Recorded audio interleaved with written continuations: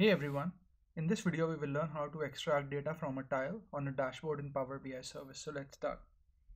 I'm already logged into the Power BI service and I'll just go to my workspace. At the moment I'm on the home tab. So I go to my workspace and then click on one of the dashboards.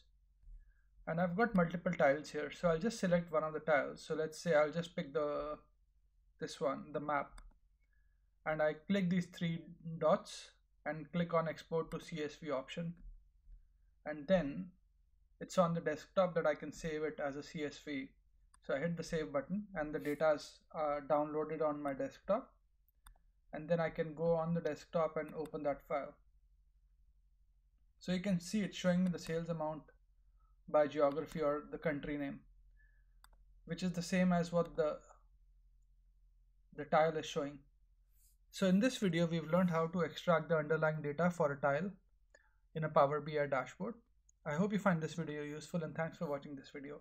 Please do subscribe to my channel if you enjoy what I'm doing. Cheers, bye.